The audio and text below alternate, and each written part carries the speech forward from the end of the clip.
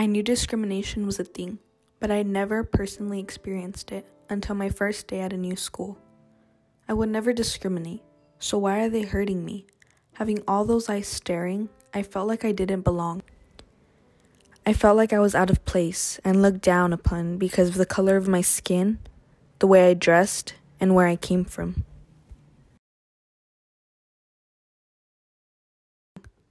Am I really so different? Is that wrong? If I was like them, would they accept me? But aren't we all human? Why do we bring each other down? Is it because we're all insecure, or is it because we're just ignorant towards others?